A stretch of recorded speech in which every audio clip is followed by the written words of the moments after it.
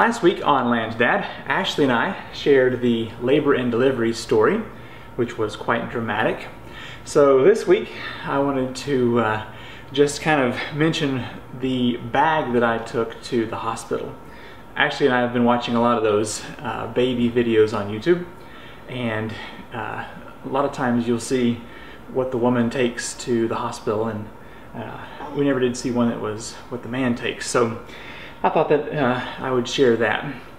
So Ashley has an app on her phone that shows the things that should be taken to the hospital, and it has both for she and I. But I just wanted to share what I actually took and what I wish I had. So we were there for 3 days, 3.5 days, and I did not take enough clothes.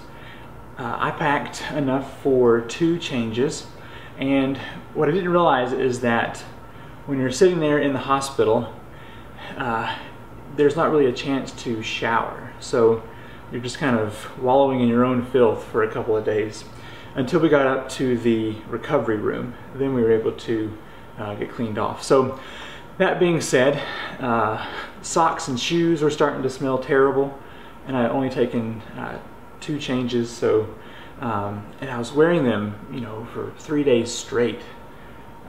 So it would have been nice to have had some more comfortable shoes, because I was wearing my brown leather shoes. I took 2 shirts, 2 pants, 2 underwear, all that. So my recommendation was take at least 3 of each pair of clothes. And here's the main thing that I wish I had: some comfortable shorts, or some sweatpants, or some night pajama pants, something that would be way more comfortable to sleep in, or try to sleep in. Because the first night, Ashley's mom stayed with us, and she claimed the more comfortable chair. It was terrible. And so I was on the floor, and there was not much sleep going on, but having stuff in my pockets and a belt on was just not fun. So I definitely recommend some more comfortable pants. And likewise, having some comfortable bedroom shoes would be nice, because you're staying in the same little room for a couple of days, and it's really uncomfortable to have the same shoes on. And if I had to do it over again, I would not take my all leather shoes, because if you don't give them an overnight break, they they smell bad. So that was really the main thing that was an irritant. But other than that, hospital food is very expensive. So I took some snacks and ate them all within the first day, and didn't really go out much. I mean, the guy in the hospital, you can leave. You know, you're not bound to the hospital, but what if something happens while you're there? You know, you're out. So the cafeteria food was not very good, and at least twice as expensive as it needed to be. Twice as expensive. Of course, contact stuff, glasses. I did brush my teeth every night and every morning. Actually didn't get that chance until the recovery room. So yeah, it's a lot of things in a typical routine is going to be disrupted. And so let's see, what else did I take? Flashlight, that was handy, because at night the lights were off and Ashley was trying to get some sleep. So if you had to do something, it's nice to have that. Cell phone charger. I did take my laptop, and that was nice. I responded to a lot of comments on there for YouTube videos. They recommend on this app to take a book or a magazine. One magazine is probably not going to cut it, so I would take a couple of them if you're into magazines. Let's see, take some cash.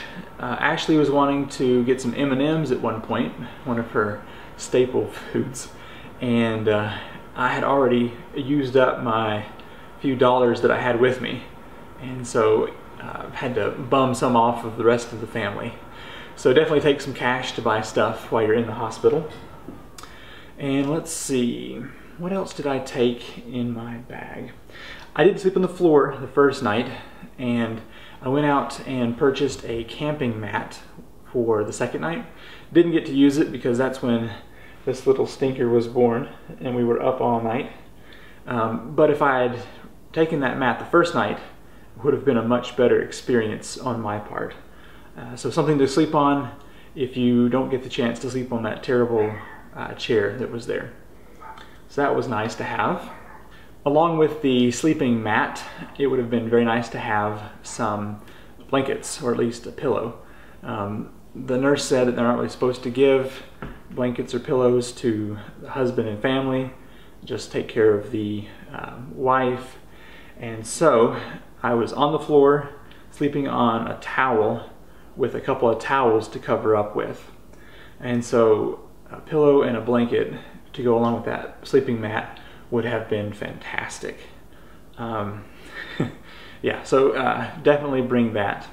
So other than the basic necessities like brushing teeth and contacts and glasses, I just highly recommend taking a pillow, blanket, and some sleeping clothes, lounge clothes, to make things a whole lot more comfortable because you're not going anywhere for a while. So also take a camera, you're going to want it, and be prepared for a long stay.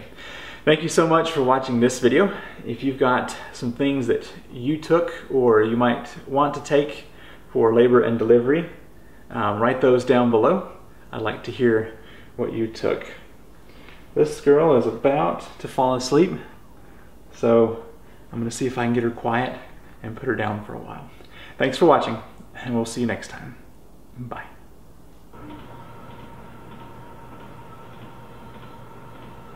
One last thing I forgot to mention, definitely bring earplugs. There's going to be a nurse or a doctor in every 15 minutes, so if you want to get any sleep, you need to have earplugs.